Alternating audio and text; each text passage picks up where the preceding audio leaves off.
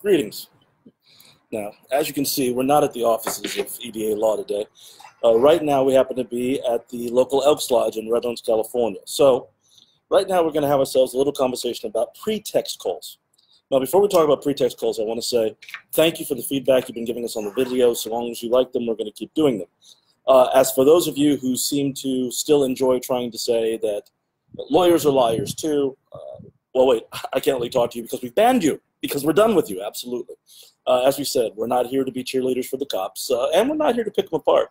We're here to merely go ahead in these sets of videos and tell you about some of the tactics that are being used and how you can handle them. So let's talk about a pretext call. What is a pretext call? Well, a pretext call is a call usually arranged by law enforcement, though it could be another investigating agency, that's designed to go ahead and get you, the person on the other end of the phone, to talk about the allegations regarding a crime. Now, the way they do it is they usually take the person who's the alleged victim. This is very much done in cases of sexual assault or other kind of sexual crimes. And what you're going to do with that, is the alleged victim will call you up, or they'll have somebody else who will call you up, and they will start to go ahead and talk to you. And at some point, they'll bring everything back to the issues that were the basis of the allegation, the allegations. And sometimes you get questions like, geez, why'd you have sex with me when you know I said no? Or there'll be things along the lines of, oh God, I was really hurt by that night. Or you really made me feel bad and used. Or along the lines of, you were so cold to me. Anything along those lines. Now, they'll usually do these calls at times when will either be consistent with when the two of you would usually talk, early in the morning, or they'll do it later on. You need to remember, if you've been accused of a crime by somebody, that is the last person you want to talk to about anything. This is what the setup is. Now, you may also be thinking, isn't it illegal for someone to record you? Well, in the state of California, it is a two-party consent state. Both people have to say yes to agree to you being recorded. This is important. There is an exception, however. That exception is PC, Penal Code, Section 633, which allows the recording with the permission of only one person, the person who's doing the recording, if it is being done in an attempt to gather evidence of a felony.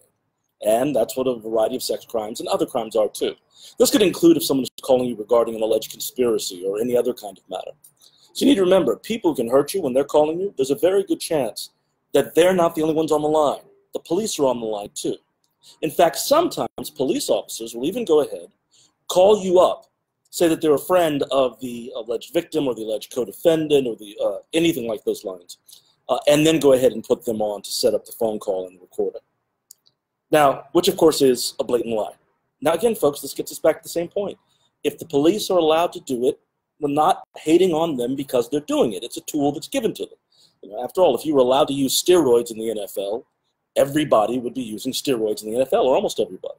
If you're allowed to go ahead and, let's say in NASCAR, I don't know anything about NASCAR really, I just circles, that's all I know. But cheating or breaking the rules is something that apparently has been encouraged for a long time. If you're allowed to do it, to make modifications, then you're going to make the modifications that will make your car faster, speedier, lighter, whatever it takes. So let's talk about what else happens with the pretext call. You will then often get an interview from the police. They will want to speak to you. Now, of course, you'll remember the rules. When the police want to talk to you, you should say no. And if you're saying yes, you're an idiot. Okay. So the police come to talk to you, and they'll already say, well, you might as well tell us everything because we already know you spoke to her or him, whatever the case may be, and we already know you've admitted to everything. Now, you have to remember, sometimes your statements aren't an admission at all, or at least if you didn't do it, they shouldn't be admissions. And if you did do it, well, they also shouldn't be admissions because, again, why are you talking to this person? Shut up. Again, these are the kind of things you need to remember. So keep in mind, whenever there is somebody who has any kind of information or any kind of position in which they are hostile to you, and they are calling you up to talk to you, they're probably not the only person on the phone. So with that, we want to say thank you. Once again, we'll catch you at another time. And also, a toast to Burt Reynolds. He was the man.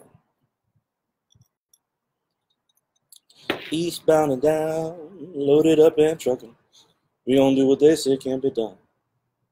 Got a long way to go, short time to get there. I'm eastbound, just watch your bandit run.